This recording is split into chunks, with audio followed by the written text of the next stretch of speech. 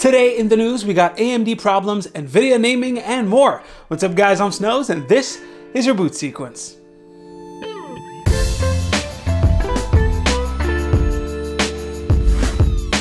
Let's get started with KFC. Really. So, a few months ago, the KFC gaming Twitter account posted a video unveiling their KFConsole. It came around when either Xbox or Sony were unveiling their console designs. It seemed like just a joke to capitalize on the hype from the console reveals, but it turns out that it's real. The KFConsole is actually built by Cooler Master and is basically an Intel NUC, an Asus RTX GPU, and some Seagate storage sandwiched together at the bottom of a bucket-looking case.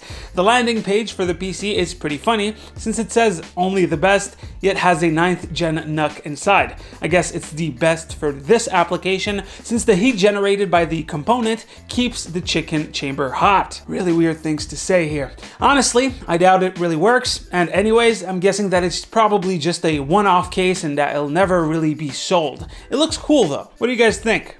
Moving on, we got AMD in the news. Well, actually it's MSI, but because of AMD. Usually, GPU manufacturers have a few different options for each GPU models. So for example, if we look at the RTX 3080, MSI has 6 different variations available for purchase. Well, it seems like there are so little Navi 21/RX 6000 chips coming from AMD to board partners that MSI is just not going to be selling its Supreme or Ventus line for AMD. Only the gaming and gaming X Trio. This move gives a bit more information on the status of production for AMD. It looks like the very low availability on these GPUs will continue for a while.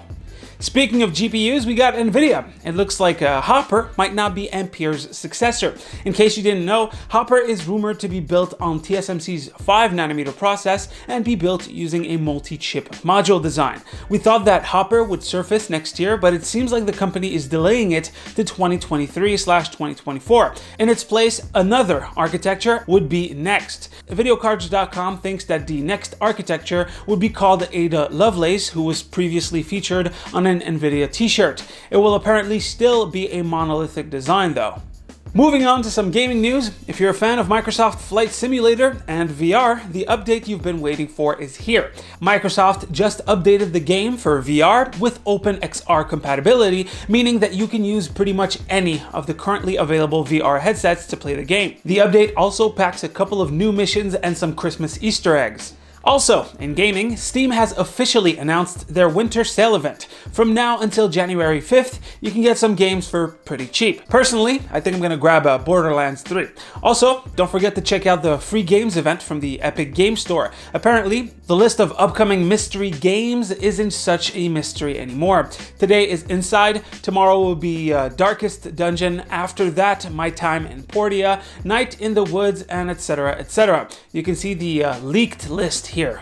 Circling back to AMD, it looks like their upcoming laptop processors are going to kick some butt. The Zen 3 based 6-core, 12 threads 5600H was spotted running Geekbench and absolutely devastates its predecessor, the 4600H. It's 37% faster in single core and 18% in multi-core. Unfortunately, it will still use Vega as its graphics component, but at least I hope that AMD once again tweaks it for better performance. On the desktop side of things, there's Patrick Scher over on Twitter who is teasing us about upcoming APUs. As you know, the 4000G lineup of desktop CPUs were reserved for OEMs, and the build your own PC community was, well, disappointed. AMD did clarify that APUs were coming as standalone soon, but we still haven't heard anything. Patrick Scher seems to have found a 5700G and 5600G. Just like in the laptops though, these APUs would still be equipped with Vega graphics, which is really annoying. When are they gonna put Navi inside the freaking APUs? Anyways guys, that's pretty much it for the catch up. Hopefully you've enjoyed. Drop a like if you liked it, a comment if you want to talk about today's stories. As usual, you can click right here to see the latest video right here to subscribe to the channel. Stay frosty my dudes, and I'll see you on the next one. Take care. You know it right.